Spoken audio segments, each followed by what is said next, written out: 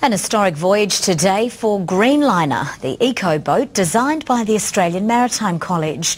From Beauty Point to Home Point, the vessel travelled the longest recorded run for an electric boat on the Tamar. Taking advantage of the strong tailwind today, staff from the AMC sailed more than 50 kilometres in their battery-powered, solar-assisted vessel. Yeah, I've been having a ball today, coming down through Longreach, surfed a couple of waves.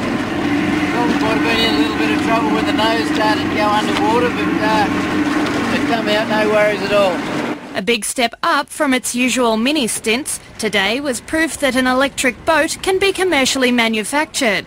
Plus on the lakes, for instance, where petrol motors are banned, we're looking at options of building a commercial or a small pleasure commercial type vessel for that type of use.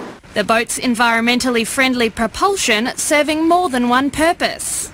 Not just for the sake of the planet and pollution, it's also just the practicality that in, say, 20 years' time, diesel and petrol may not actually be sensible options at all. Meanwhile, Coast Care Week kicked off today with a presentation from one of the world's leading climate change experts. In particular, I'll be focusing on what climate change means for the coastal zone, coastal areas of Tasmania, but of course the coastal areas of the rest of the country as well.